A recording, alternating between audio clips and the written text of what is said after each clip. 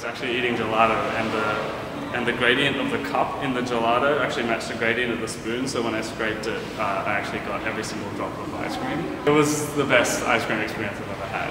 And it was actually because of that, just that kind of consideration that can go into products just to make them that much nicer than any other one. At school, I really liked design and technology, which is hands-on, wasn't sitting down and just studying. The whole idea of pulling things apart, how they work, interested me as well. And so looking at industrial design at UNSW, it was really suited to my interests and way of learning.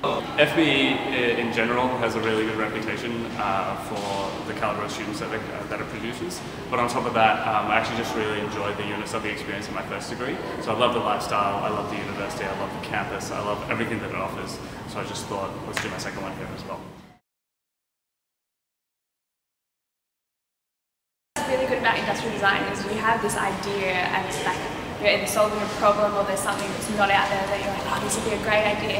And you get to actually turn that into a reality and create something.